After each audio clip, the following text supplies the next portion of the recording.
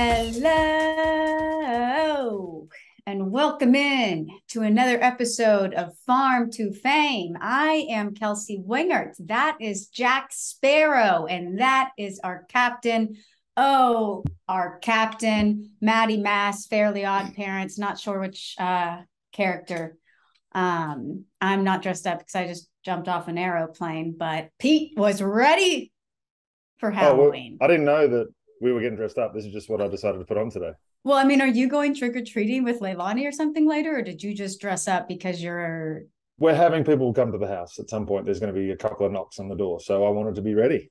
And it's a little later in the afternoon than normal, so I have to jump straight from here into character. So yeah, you've already jumped into it, I think. There was no time for me to be able to throw all this. This didn't take 7 minutes, by the way, to put this together. There's layers upon layers upon layers. Even the belts have layers. There's so many layers to this thing. So shout out to Disney for the pretty sick costume, I'll be honest. Yeah, Disney. I have a Chicago White Sox bat. I want to shout out my friend Audra Martin, who's the sideline reporter for the Twins. As you guys may or may not know, I collect these 18-inch mini bats from every Major League stadium that I go to, and I have been to Guaranteed Rate Field twice. The reason I collect these mini bats is because you can only get these Louisville Slugger mini bats at the stadium. You cannot buy them online.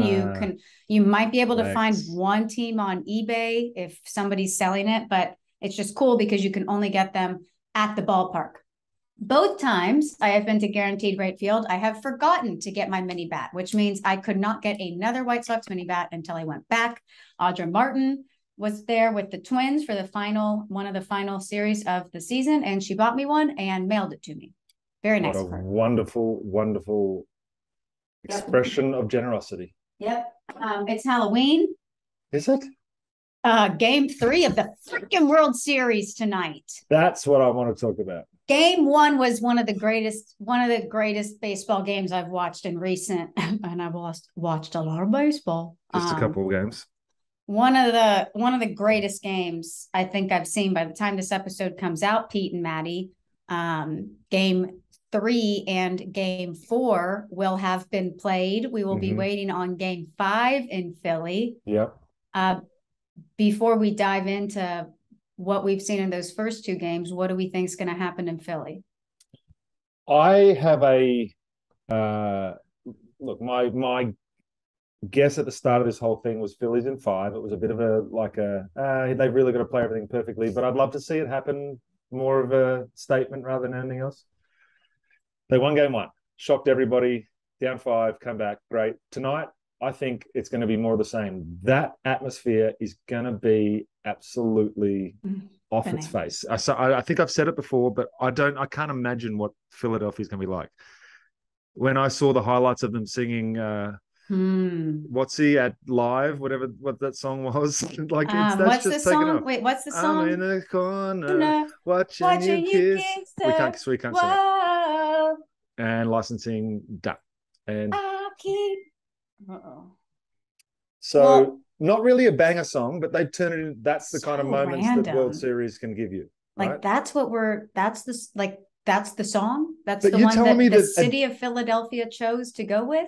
The city of Atlanta was wearing pearl necklaces for the entirety of the playoffs last year. Grown men, pearl necklaces, rednecks. There's better songs. There are, but when they all get it going, you can feel that song has meaning to that group.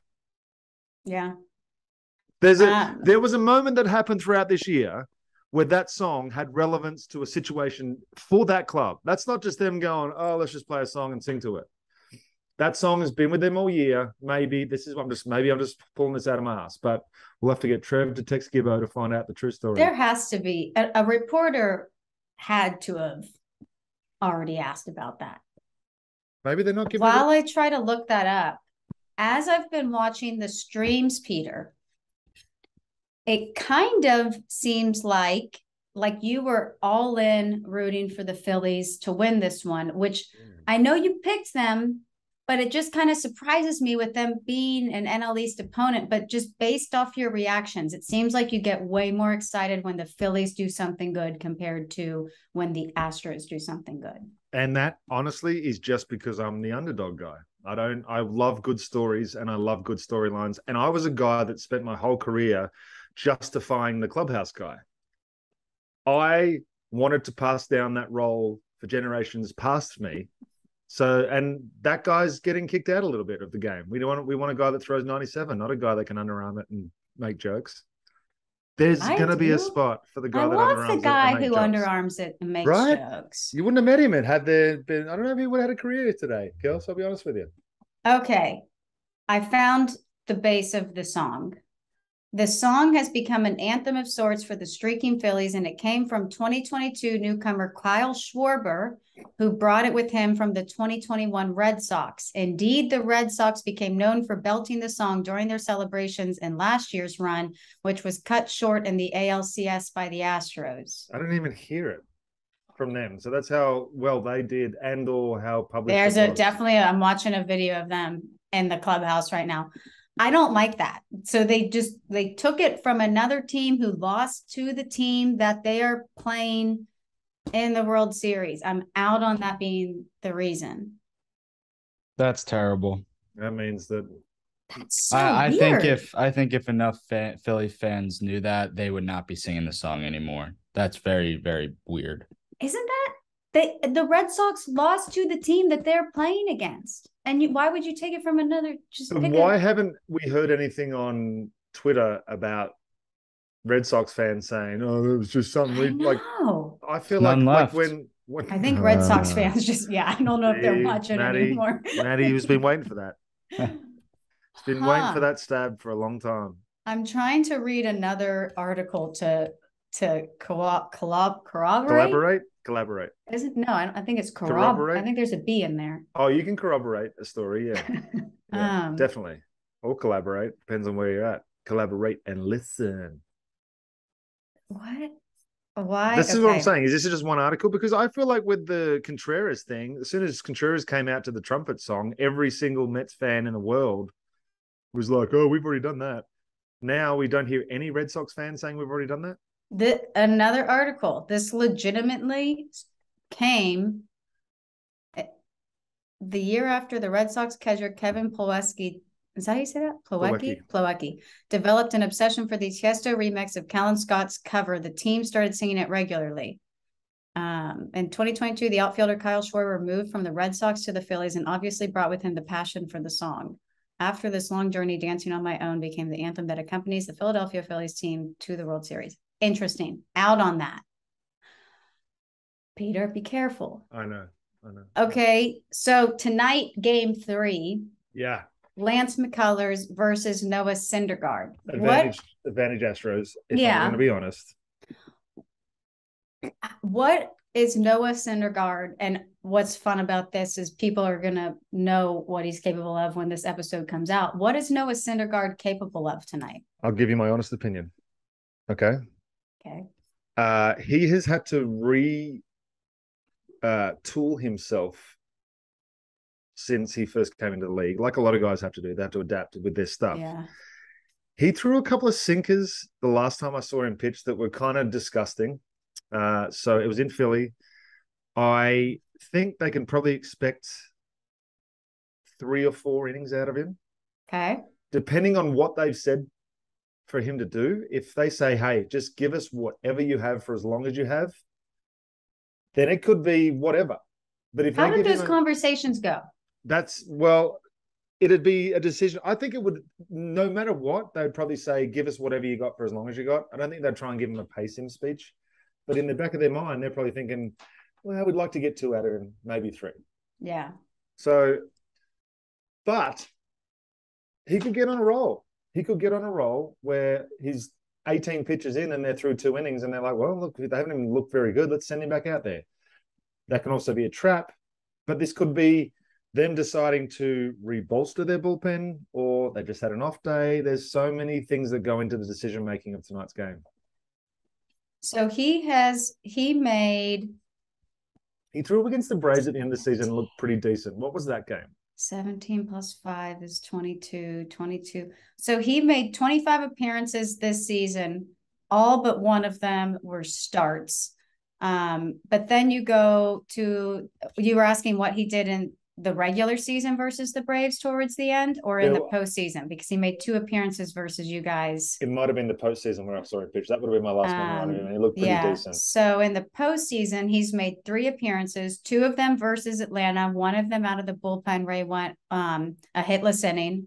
Mm-hmm. And another was his second one was the start versus the Braves, and he went 3 innings, 1 hit, 1 run, 1 home run. Do you remember who the home run was to? I think it might have been Riley or Olsen. Oh, that's a good guess. It's a safe guess. And then he went 1 1/3 out of the bullpen versus the Padres, 2 hits, no runs. So look, he's been decent for them as an option. Look, it's if they can get three innings out of him tonight, that's an absolute win for them. And depending on where the game's at, you decide to. Then I don't know what comes after that. What I want to look up is game 2, and I know they just had the off day, and I don't want to dive, I guess, too much into specifics because this game will have been played. I love the fact that we can try and predict how it's going to. Let's do that. Let's throw ourselves to the fire. I feel like we do that almost every week. We do almost every, but But it looks like in game 3, the only person who would have been unavailable had there have not been an off day outside of the starting pitchers, obviously, would be Montero for the Astros. He threw 33 pitches, which honestly, he probably, if they really needed him, he probably could have pitched the next day. But it looks like both these bullpens will be fully rested. So if Noah Syndergaard only is able to go 3 innings, the Phillies would likely have all of their guys because none of their guys really pitched in game 3, although Connor Brogdon has been pretty good in the postseason for them. Was it universal with the shock that Dusty left him in that last game as long as he did to face the hitters Wheeler? that he was facing? No, Montero. What was the question? So you just mentioned Montero would have been the only guy that wasn't available. 1 2/3.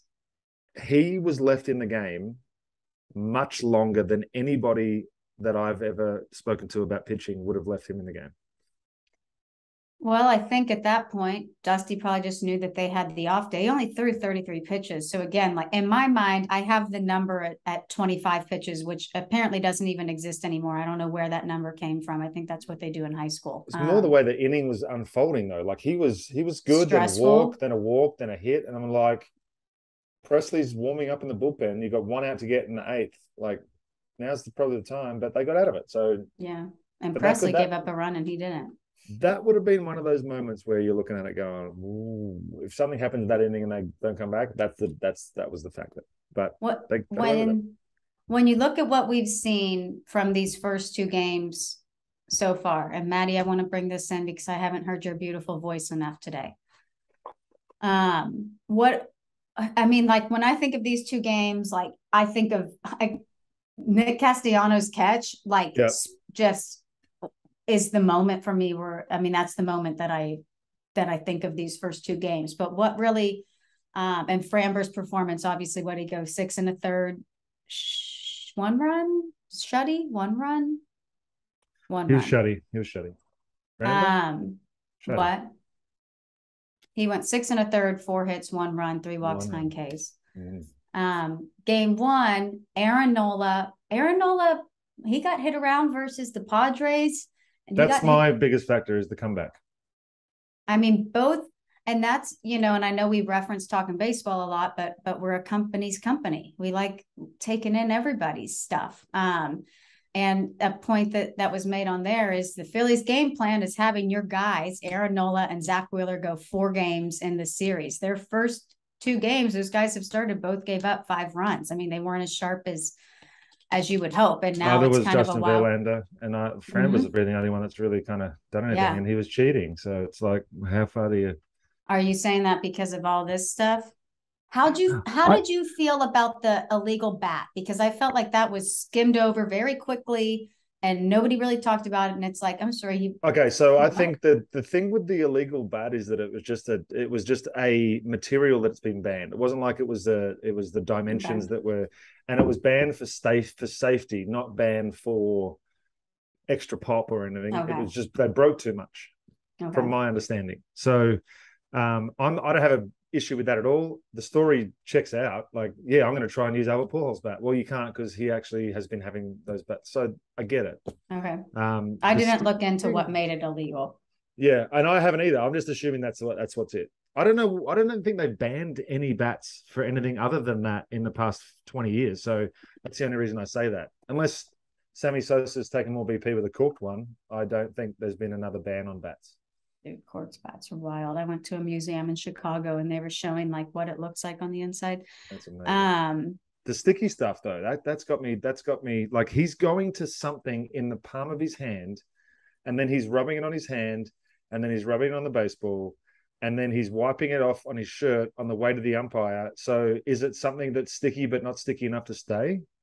So when they check, they don't feel it. That's what I think. That's what I think it looks like. Or is it just nothing?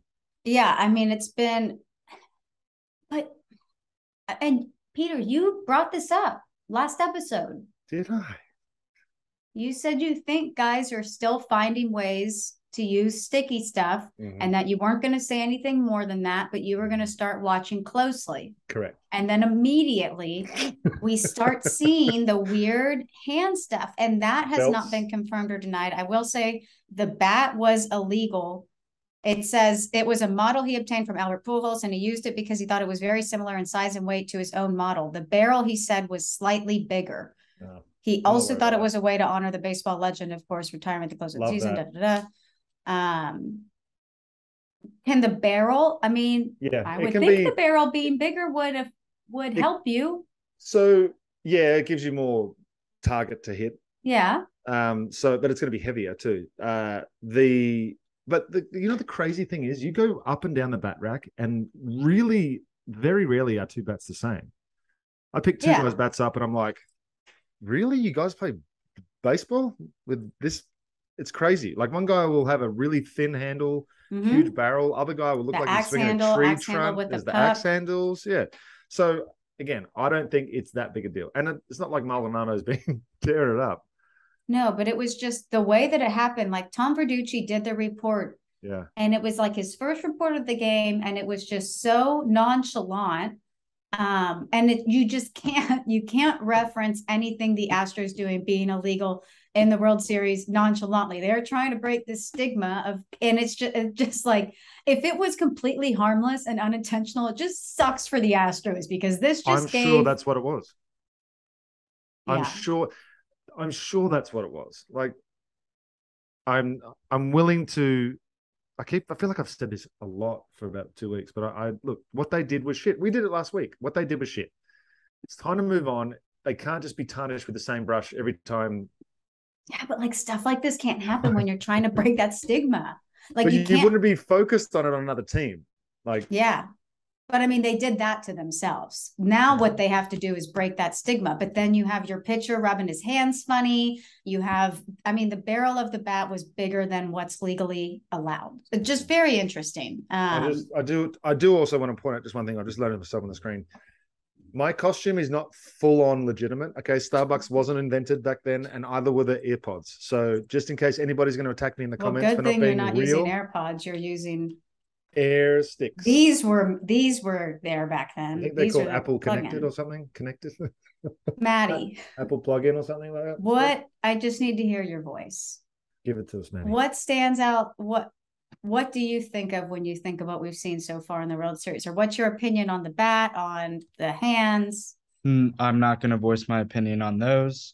I think that the biggest thing for me, I watched game 2.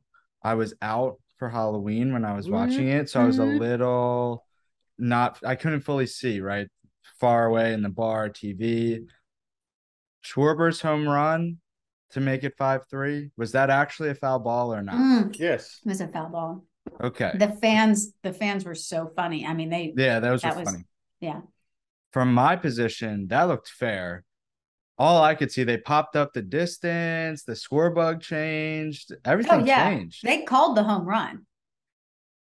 I think that Philly uses that as momentum. They took 2 runs away for no reason, would have made the game interesting. MLB must be so upset because that would have been everybody would have been tuning in for the ninth of a 5-3 game. But Oh, yeah. I think Philly uses that. They're going to stick 2 on the board in the first to make up for that nonsense and 2-0 to start the game, get back on track.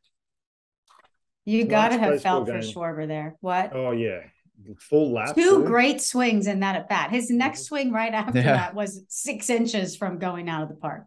And Exactly. I was calling the whole at bat for the elevated fastball. I think if you go back and you really want to drag me, you can just be like, I was like, elevated fastball gets him 100%, and he just. How was it? How was being there and watching the games? Did y'all get to see each other? Yeah, we saw each other on Friday. It was busy Friday. Friday's like place is a madhouse. Yeah. Everyone's doing everything. We've filmed content. I didn't sleep a lot. I'll be honest with you. There wasn't you a lot never of, sleep a lot when you're I don't with Jake. sleep a lot when I'm around those when you're guys. around Jake. It's Jake. It's literally Jake. I don't know who it is, but whoever it is, we'll find him and we'll stop this nonsense one day. No, it was really good. Game 1 was late start. Like I got an early flight, got in. It was like just late start of the game. We'd been there all day at the office, and then 8 o'clock rolled around. So I was thinking the energy was going to be low, and then 5 runs, and I'm like, oh, here goes my call, and then bang, here come the field bots. It was really cool. Well, if you want to bet on the Phil bots, you can go to DraftKings Sportsbook. Also, if you want to bet on the NBA, all you NBA fans out there, the wait is over because basketball is back. Tip off your basketball season with DraftKings Sportsbook, an official sports betting partner of the NBA. New customers can make any $5 NBA moneyline bet and get $200 in free bets if your team wins. Check this out. In addition to the usual bets, everyone can boost their winnings up to 100% with DraftKings stepped up same game parlays. Go to DraftKings Sportsbook app, opt in, and place a stepped up same game parlay today. Because with bigger payouts than ever, DraftKings Sportsbook is where I go to bet on the NBA. I don't know if I said it last week, but Jalen Brunson, my Villanova, same class Villanova classmate, has been raking to start the season. So put a little bit of money on Jalen. Say he drops over 20 in his next game. That's what I will be doing. Download the DraftKings Sportsbook app now. Use promo code JOHNBOY. Make any $5 bet this week and get $200 in free bets if your team wins. Only at DraftKings Sportsbook with code JOHNBOY. Minimum age and eligibility restrictions apply. See show notes for details. Well done, Maddie. Lance McCullers, Pete. No, I'm Peter Moylan. 2 starts in the postseason so far, 6 shutout versus Seattle, 5 innings, 3 earned runs, 4 runs total versus the Yankees. So I guess, Maddie, you saw Lance McCullers in his last start versus the Yankees. He obviously got hit around a bit, but was there anything from that start that that was notable that you think, or no? This should be my profile picture right here. Yeah. Maddie. Great. Lance McCullers can be disgusting. Was he disgusting last time out against Yankees? No, I think that he was Lance McCullers last time. Nothing insane, but so not like you're saying, he has the potential to be that. I think game 3 of the 2022 World Series, 22 World Series? Yes, we're 22, right? Yeah, I think. Is going to be determined solely on Lance McCullers' curveball. You've heard it here first. If he can land that curveball early on, we saw it with Framber the other day. He was bit off early on. It's such a field pitch, but once you get it, I feel like you've got it for the game. He came out through a couple of terrible ones and then landed one for a strike that was a hanger that reset his release point and I think got him back into the game. And then they were all nasty from that point. it all depends on how many hangers he throws before he gets to it, because they know he's going to throw a ton of them. We'll see. I love that. He could also, you've also seen someone like a Presley who's never thrown a changeup all year throw 3 of them in one at bat to your. It's like there's things that happen in the playoffs that you just like, you can try and predict as much as you want based on numbers. Yeah. But there's just stuff that you just can't. Yeah, exactly. Yeah. Game 4, which will be on Tuesday, which will have already been played when this come out. Ranger Suarez is getting the start for the Phillies. The Astros have not announced their starter, although I believe Dusty Baker did announce their Game 4 starter. Didn't he? Post game? Yeah. Did he? Yeah. I don't. He was asked by whoever the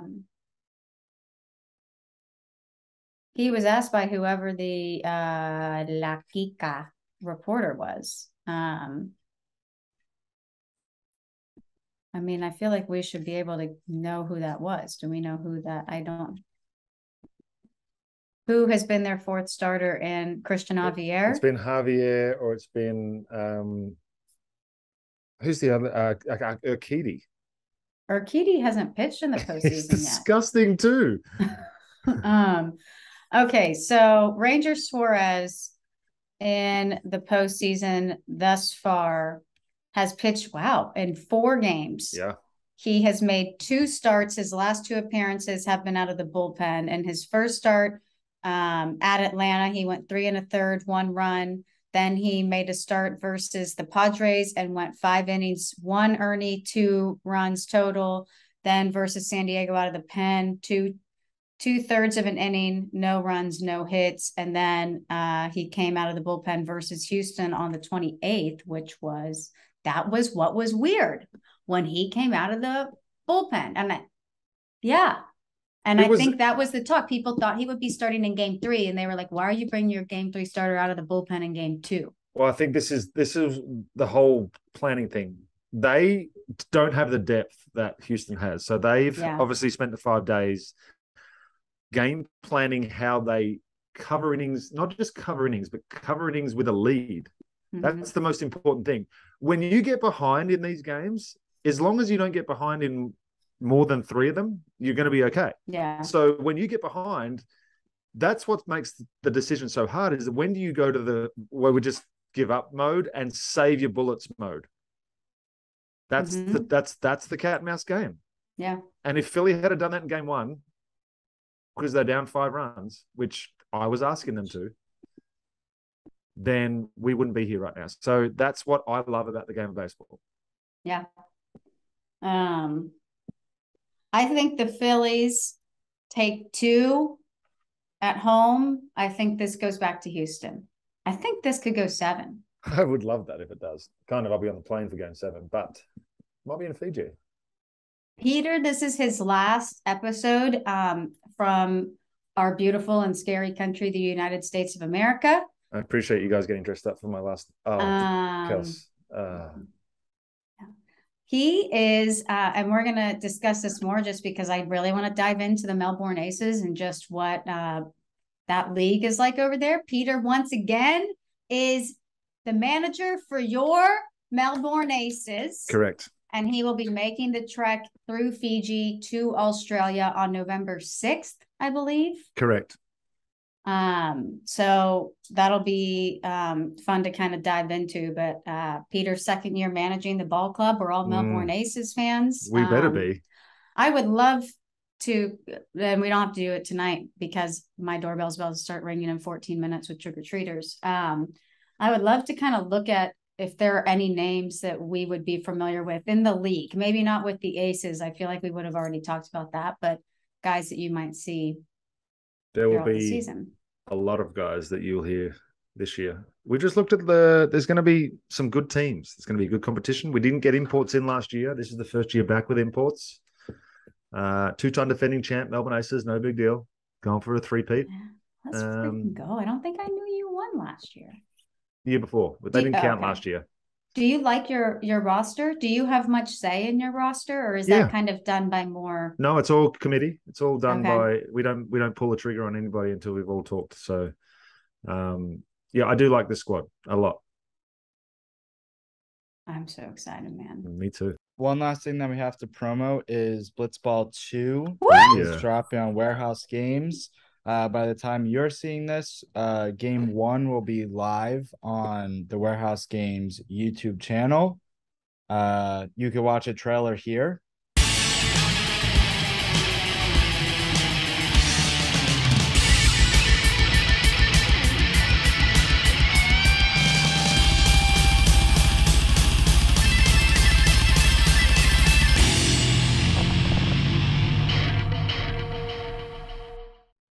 So yeah, go subscribe to Warehouse Games YouTube channel. That's the last thing that we have to plug. It's a lot of fun. Peter was in the booth, so if you want to hear more of Peter, go watch that. Yeah, it's too much exposure. By the way, swords don't have stickers on them. I'm sorry. Again, not legitimate sword. I gave it away. Everyone before that moment thought this was a legitimate sword. Sure did. And now we're done. Okay, well, this thing moving back to Philly for 3 games. Like I said, my prediction, Phillies take 2 there. Peter brought it up. It's going to be absolutely freaking insane. Grease the polls. They're going to take them down. I love it for Philly. It's going to be, the environment will be electric. It's going to be so fun to see that city host some World Series games. You have a decent, never mind. I'm not going to say it's a decent pitching matchup. I'm not excited about this pitching matchup in particular, but Phillies have been rolling, man. It was big for them to steal one in Houston. And like Maddie said, if that home run was fair for Kyle Schwarber, we might have seen another comeback because the Phillies ride off of momentum, and that would have been quite the momentum boost. All righty, guys. Checking out one more little stat before we go. Oh, a lot of people looking up Lance McCullers today. Lots of people looking up Lance McCullers.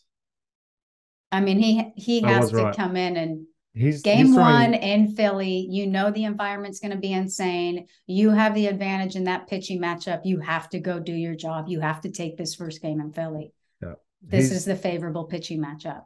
He's off speed 50% of the time throughout the year. That's the key to me. Bryce Harper still hitting a casual 392 in the World Series. Only 2 games, small sample size, but he continues to do what he's done the entire postseason.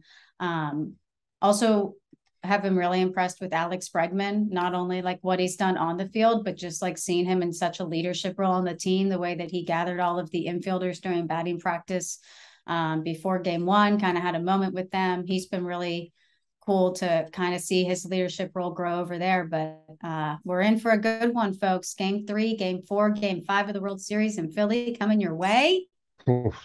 Mother Nature, hold off. Oh, is there weather tonight? Weather delays? I mean, 97+% chance of rain from 8 to 11. So sick. Okay. Well, you'll know by the time this comes out. I like those odds. All righty, guys. Peter has some Halloween stuff to get to. Never mind. What's your favorite Halloween candy? It wouldn't be from this country. Oh. Sorry. Maddie? Three Musketeers, maybe? 3 Musketeers. I picked out of our candy bowl to save 3 Musketeers. Kit Kats. Fave Reds. Ooh, you like Kit Kats. Fave Red Starburst and some M&Ms. The actual best candy is Take 5s. So is that what Halloween is in this country? Is just an excuse for people to buy a ton of candy that they like and give all the shitty stuff away? Because those mixed packets are always like, I don't really want that, but I want all the rest of it. So you give all the stuff you don't want to the kids. No, I bought good candy this year because it's our first year in this neighborhood. I want to make it known. We're not rich enough to do, absolutely not. We are not Chipper Jones. We'd not buy full size candy. I heard Chipper was giving around Willy Wonka factories around his place. So go ahead. We bought regular human fun size candy, but good candy at that. Peter, you got Aussie Lingo before you head to Australia? Yeah, probably. I'll do US lingo when I get I want to there. tell you to stop. Okay. Stop.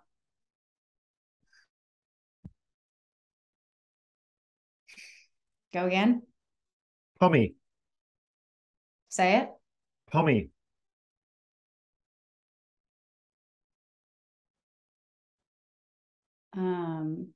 Iced tea. Babies rattle. Yeah, see, Maddie, I would have thought you would have got this one. A term for an English person. It is often used in an insulting combinations, especially pommy bastard and pommy. I can't say the second word, but I can say pommy bastard. Why can you say that one and not the other pommy one? bastard, because the other one's sexual, and I don't want to get sexual on here. Okay, got it. You know, that's why I do get sexual on here all the time, obviously, but I don't want to. You know, our original name was going to be Down Under with Peter and Kelsey, and we changed it to Farm to Fame because we thought that people were going to. No, they wouldn't. No one would have thought that. We scratched out that name, although it would have been a great nod to Peter's Australian heritage. Wow. All righty. Thank you guys so much for watching and listening. Happy Halloween 2 days later. Happy World Series, baby. Philly. It's going to go freaking bananas this week. We loved you guys. Mm-hmm. Farm on, farm often. We will see you